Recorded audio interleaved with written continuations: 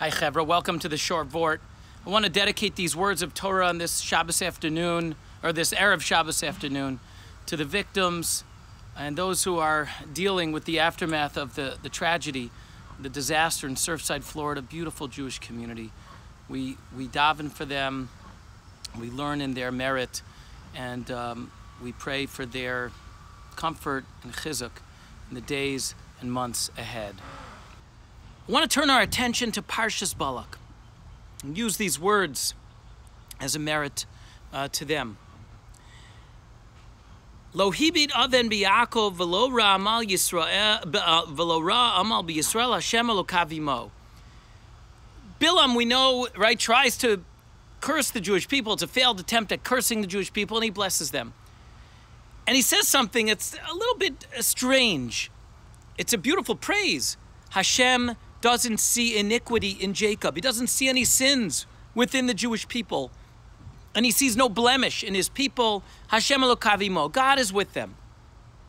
And the Mefarshim, the commentators, struggle to understand what that means. Like, we all sin, right? We all have foibles. We all mess up. We all do things that we're not proud of, right? So what does it mean Hashem doesn't see? Hashem sees everything. Why would that be? And why does it say that God is with them at the end? Like, so you could say maybe very nice, God has love goggles for his people and he doesn't see things, that we do wrong. But we know that's not true. Let's be honest. So what's Bilam saying? So I want to share with you two ideas.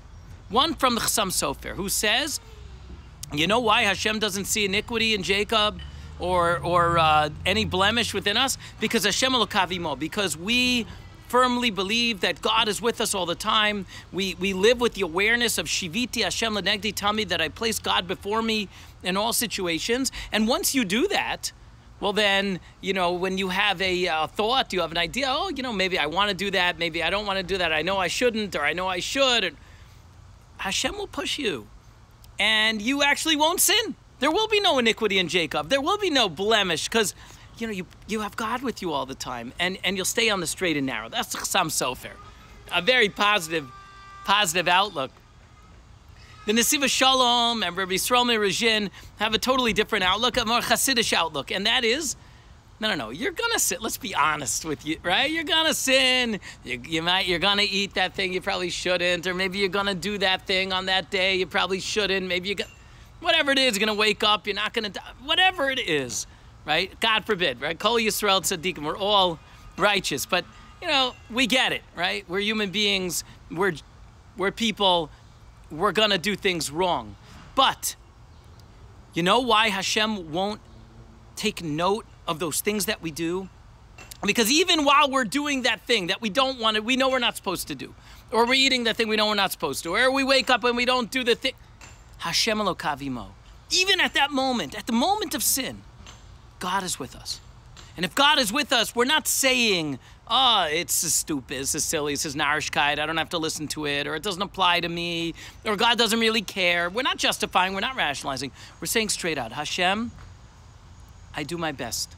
This is who I am, and I'm doing my best, and I'm sorry, I can't not do it. But I still believe in you, and I still love you. Well, then God says right back, you know what? If you don't cast me out, even at a time where it seems like you would or should, well, I still love you, and I'm still with you. And we're going to continue this relationship together. I won't see your sin. I won't see your blemish, because I hope that, God willing, you keep me in the fold. You keep me next to you. Hopefully, like the Chassam Sofer, next time, you won't sin. Next time, you'll refrain from doing that thing you're not supposed to do. May Hashem be with us always in everything we do, right? Both in when we're doing things we're not so proud of, and then hopefully pushing us to do things even better, even greater, that all of us can be proud of. And may that be a zechut for our families and for all of Klal Yisrael. Have a great one.